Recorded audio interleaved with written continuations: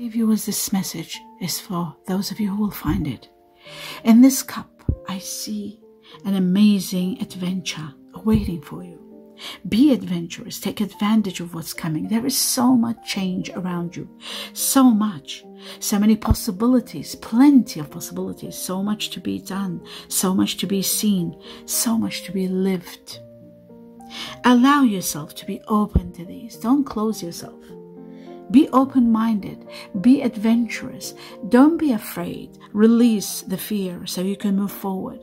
You are confident in so many ways, but the fear sometimes obstructs your future plans even. It interferes so much in who you are, what you can do and what you can establish and how much happiness you can have. Freedom is going to be yours.